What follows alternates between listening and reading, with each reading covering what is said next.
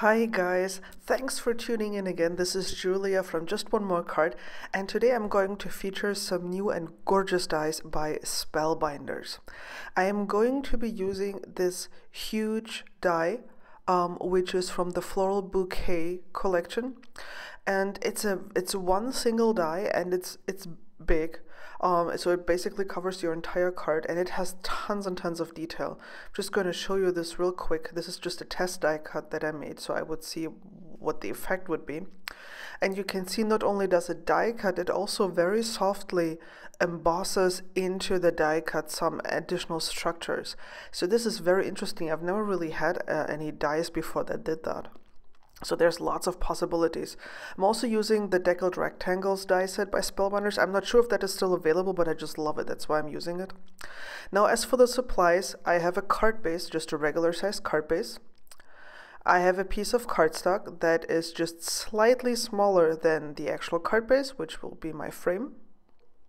There you go. Then I have a piece of acetate. This is on which we will mount our die cut piece. And then I have just two pieces of scrap white paper here that we'll use for the die cutting of the flower.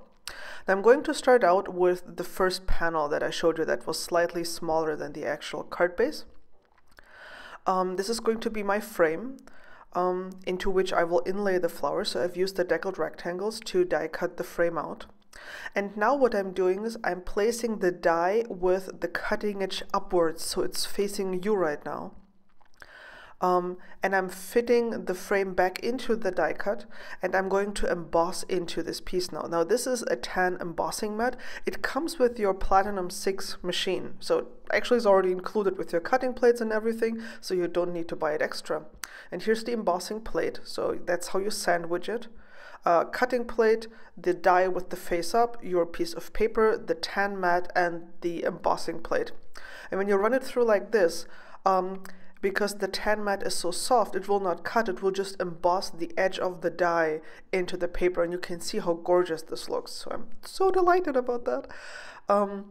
Next, I'm going to be using this scrap piece of white paper to die cut my floral piece here. Okay, so this is just a piece of paper.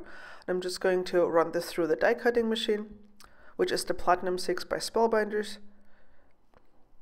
Just running it back and forth because it's very intricate, so I want to make sure I get it, right the first time.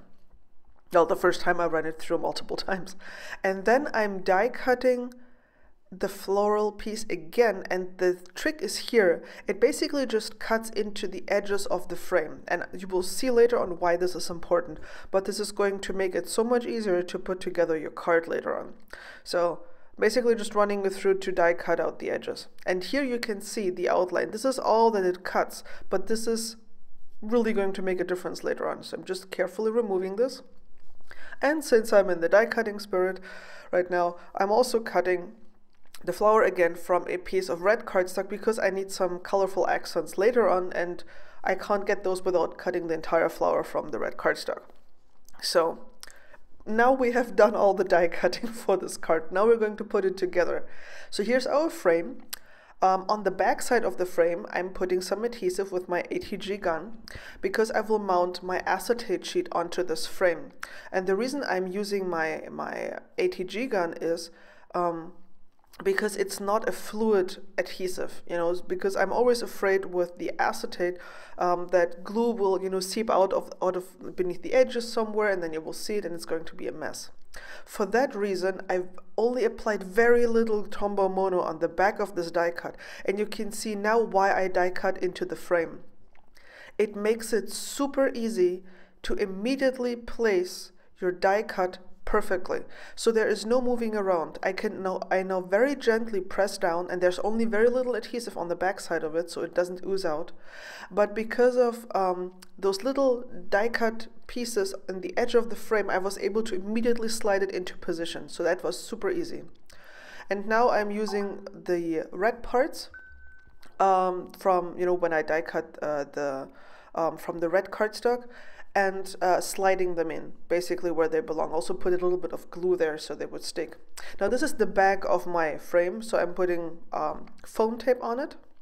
and I mounted it onto my card base, and then I'm just using my Wink of Stella clear shimmer pen just to add some shimmer to the card, and that's it. And now you have this gorgeous floating flower card. You can see here in the close-up shot some of the glimmer or some of the shimmer you get from the Wink of Stella shimmer pen. It's a very clean and simple design. Well, it's actually not quite that simple because it took a while to put together, but I just love the effect, this clean white effect, this floating die cut, which really gives the die cut the entire focus because it's so nice and intricate. I don't really want anything else to distract from it, and I can stamp a sentiment on the inside of the card. It doesn't even need to be here on the outside. I hope this inspired you and gave you some inspiration how to use the new Spellbinders products. Thank you so much for watching, and I'll catch you again soon. Bye bye.